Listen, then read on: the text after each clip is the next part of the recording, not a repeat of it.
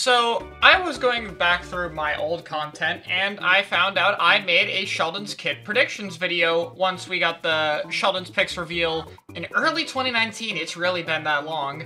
And I want to see how accurate I was now that it's been a while. We obviously have the Sheldon's Picks, so I'm going to go through it. I'm going to see what I got right and wrong and what my ideas were back in early 2019. So I hope you all enjoy. So yeah, some caveats about my old setup. Black bars. I recorded on my laptop, so there's going to be a laptop fan, and my old mic was not great. So yeah. We're going to be covering the 3 least relevant weapons first. So 3 least relevant weapons first. So I know at the time that this is going to be Aerospray, Sploosh, and Squiffer, and it's just funny how well this is aged, because Silver Aerospray has won a major, Sploosh 7 is a Rainmaker niche, and Squiffer has gone like second in many top tournaments and has a few notable weapons users using it. And I teamed up with the Squiffer in 2 years after this video, so you never know how balance is going to end up. Let's start with the Aerospray. Now the Aerospray PG in the first game got Burst Bomb and Kraken. However, the basic Kraken of this game, Baller, is already in this Aerospray, but I still think it could get Burst Bomb back. While I don't think Burst Bomb would be super helpful for it, I think it would still be nice as it made confirming kills just a little bit easier for it, and it'd give it a nice long-range poking tool. Okay, so we got Burst Bomb, right? And yeah, Burst Bomb's pretty nice on Arrow for its 5-hit kill, so yeah, sure. Plus, not a single Kenta weapon or Sheldon's Pick weapon yet that we know of has gotten Burst Bomb as a sub. Is that? Yeah, that's true. No Kensa collection weapon has Burst Bomb. Alright, I did not know that. Thanks, past me. And for the special, I think we should give it Booyah Bomb. Basically giving it the strike that the Alright, I got this one right. First game got would be pretty interesting, and with its ability to do long-range pressure with bursts, Booyah Bomb could be used as maybe a panic button, maybe a way to start pushing in a zone and painting it quickly, something like that, which I think would be interesting for it. Yeah, okay, so Spot 1 Aerospray, the gold one, had Mine and Strike, so yeah, I guess Strike going Booyah was my logic, and then same sub-weapon. So yeah, Aerospray right, that's 1 completely correct. So 2 out of 20. Next up is the Sploosh-O-Matic 7. And the Sploosh-O-Matic 7 in the first game got Splat Bomb and Inkzuka. Now, a lot of people like that contrary kit. to what you may think, Inkzuka was not actually that good for it. The Neo Sploosh, my bad, of the first game got Kraken, which was a much more helpful special which allowed it to go in aggressively. I do think we can keep Splat Bomb with it as it's still a nice option for approach, poking, etc. For the special, I think it should get Ultra Stamp, basically the idea of Kraken. Okay. But I don't want to give this Baller because we're not trying to make something too similar to Aerospray. Okay, so, I mean, Baller on Sploosh is going to be pretty different for an Aerospray, but sure. So, kind of like the Kraken one the Neo Sploosh had in Splatoon 1, and Spot Bomb the same stuff. And yeah, what I said was kind of accurate. I mean, Zuka was not bad for it by any means, but Zuka was 220 in the first game, so Sploosh had a really hard time charging it, I think was the main culprit. But having a aggressive special like Kraken really helped like Sploosh go deep in the first game since it was invincible, so yeah. And hey, I mean, this kit ended up being pretty good for it, so hey, there we go, that's 4 for 20. Yes, Ultra Stamp is a good deal weaker than Baller. Wow, right. Yeah, at this time, this was before Stamp and Booyah got their buffs, so the specials were really bad. Like, Rush mode on Stamp was super slow. Oh my god, yeah, and Baller exploded earlier and wasn't weight classed. Wow.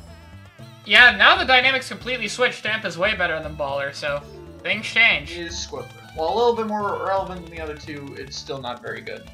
Yeah, I thought Squiffer was bad. But oh, you scrolled past it. Turn around! around! Interesting thing with a good You sub. dumbass! So, we're going to be giving... I skipped past it. Yes, we're going to be giving it Fizzy Bomb. I think Fizzy would be absolutely... Okay, so Squiffer didn't get Fizzy, obviously got Suction, but Bamboo had Fizzy. I could count this... I'm not going to count this as a half point, but hey, like, it was there. Fizzy on Squiffer would actually be pretty cool. What special, though? It would be able to use partial charges if Fizzy's connected. It'd have a good painting option, a good poking option. And then for this special, we're going to give it Ultra Stamp because, again, the idea of Kraken, like the original first Squiffer had, which had Suction Bomb and Kraken. Okay, so yeah, I think this is a solid kit. Fizzy and Stamp, so yeah. So, Fizzy Stamp, basically about as close as we can to Splatoon 1 Fresh Squiffer, which had Suction Kraken. I didn't really see any use because CRB had Splat Bomb Kraken, and Range Blaster was good in the first game. I think Fizzy on Squiffer would actually be pretty insane. Something I don't really mention here, I guess is because it's kind of new, but Swiffer with MPU pain is pretty significant here. So Fizzy Bomb and a good special charging Swiffer would actually be pretty crazy, because you could get so much of that special. I was hoping I would say missiles, because something like Fizzy Missile would actually be really broken on this thing, but that's still a fairly usable kit. I don't think Stamp is the best thing for it, but it works. This kit was completely wrong, though, so no points here. I think this thing could stand a chance with Fizzy Bomb because of how good of a sub-weapon it is. Even if it gets nerfed, it'll probably still be the best sub-weapon in the game like it is right now. Hey, I was right. It did get nerfed. It's still the best sub-weapon in the game. So, first let's talk about NZAP. Oh boy, Now, NZAP. the NZAP 83 in the first game had Point Sensor and Kraken. One of these things was great, the other of which was Point Sensor. Hey, So there we we're go. going I to had be ditching some the Point humor. Sensor, but we're going to be basically keeping the Kraken premise, so we're going to be giving it Baller. A Zap with Baller. Okay, I like this because Zap's faster than like 52, so you can two-shot combo out of it a lot easier since you have the mobility with run speed. So that's actually not a bad special for it, and it also gives it a more aggressive kit, which is something we don't really have. Unfortunately, Curtain 83 has Sprinkler and Inkstorm, so it's like Zap has 3 supportive kits. It would have been cool if I got an aggressive kit, so missed opportunity, Nintendo. You should have listened to me. For the sub, we're going to be giving it Torpedo. Torpedo Still has a similar Baller. mocking thing, but the extra tick damage and paint would blend super well with NZAP. Okay. Torpedo Baller, it's the Crapid kit, so I mean, I know the kit pretty well. I don't know if Torpedo would be the best thing for it. It would be a nice combo sub, though, so if we're going with an aggressive Zap, having, like, rolled Torpedo would have worked. I couldn't give it Burst Bomb. I'm thinking Burst Bomb right now, but Burst Bomb with Baller is obviously too strong.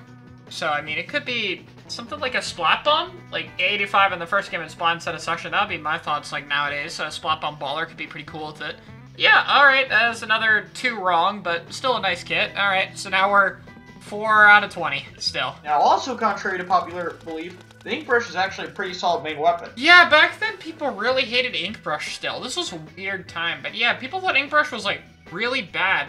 I don't know why. In Japan, there's a good Ink Brush that has seen good top-level usage. Funny enough, this is talking about Terumi, and there's still an Ink Brush, top-level Ink Brush player to this day. Hasn't changed, still an Ink Brush player 3 years later. Two most requested subs for both Ink and Octobrush generally are both Burst Bomb and Curling, and while I debated which one I would rather have it get, in the end I had to go with Curling.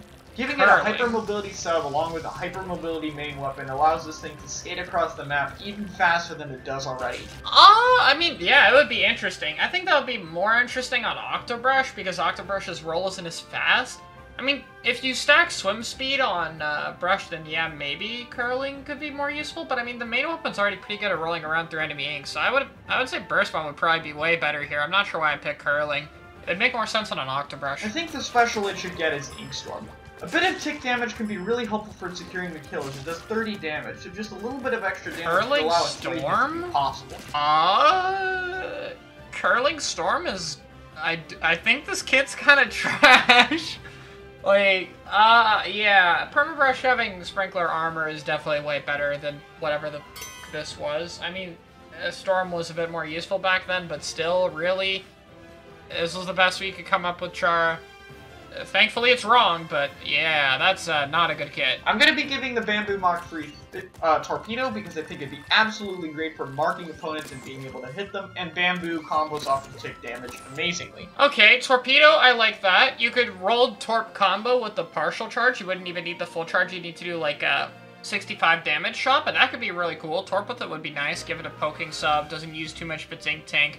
Even though Bamboo had 14 instead of 11 shots right now. But alright, good sub. Not what happened, but good sub. For the special, there's 2 I'm kind of tied with, either Inkstorm or Ink Armor. Inkstorm for similar reasons God, to armor, no. they could take advantage You don't know of what you might have from a created. larger distance. And Ink Armor would be amazing because of how well Bamboo paints. It could allow it to get Ink Armor quite frequently. Though please make it like 200, 210, 220 with it, because god damn it, we don't need more Ink Armor spamming weapons. Oh, that aged so poorly. Like, back then, this is when we didn't have much armor support. Yeah, armor spam only went up from this time, so big sad. At least I had the foresight for it to be like 200 or 210, and Bamboo Mach 1 when missiles became like a kind of equivalent special to armor ended up being 200, so okay. I think Torpedo and Armor could be pretty interesting, and Torpedo and Storm could be pretty interesting. Storm's actually a lot nicer on Bamboo with the 85 damage. I like Torpedo Storm. I think it gives it a good amount of painting capability, a lot of combo potential. Pretty solid kit. again, we didn't end up getting it, but I like this idea. I think this one's actually pretty good. It's fine to have good weapons with ink armor, but please don't make them spam it as their only real strength. It's so annoying. Ah, Junior. Let's get into the Soda Slosher. Now, the Soda Slosher got Splat Bomb and Inkzuka in the first game, and it was a super underrated kit. Splat Bomb allowed it to combo just like the Slosher does with Suction Bomb, but with a much more viable sub to combo with. Nice slosh! Nice aim, bro. Holy sh... can you tell I recorded this all in one take? There we go. So Splat Bomb could allow it to do it better. So I literally want to give the exact same kit in this game, just replacing Zuka with Inkjet. And I think it'd be a really interesting combination. Okay, finally, I get something else right with Splat Bomb. I don't know how 2019 me didn't realize this, but I should have said Fizzy Bomb, because soda can. Like, I don't know how Nintendo or me missed this, but I mean, hey, Splat Bomb's right, so we got 5 now. Inkjet. Inkjet would have been pretty nice for Bucket. None of the Sloshers even have Inkjet, so that would have been really cool. That's actually kind of a shame. I mean, Burst Launcher's still really nice. I don't think anyone expected another Burst Launcher weapon, and it makes a ton of sense with Soda, since Bucket really likes Burst Bomb. So I'm happy with the Soda kit there, but Fizzy Jet could have been cool too. If there was a 4th kit, that's what I would personally want right now. But alright, solid kit, and we get another sub right. Next, Grim Range Blaster. Not gonna beat around the bush. This got Burst Bomb in Splat 1 and deserves to have Burst Bomb in this game. Alright, another thing right. Okay, yeah, Burst Bomb is a lot worse with range. I don't think I explained it very well, but damage up with effective Burst Bomb. The indirect damage radius could go up to 80 instead of 70, so yeah, Burst Combos are really unreliable in this game, and then also Bomb Defense. So, yeah, I was right. Burst with range would still be nice, but it would be a lot weaker than it was in Splat 1. As for the special, a lot of people are saying Stingray. I say no. Giving an aggressive weapon Stingray is a mistake. And I also debated giving this weapon Splat Bomb.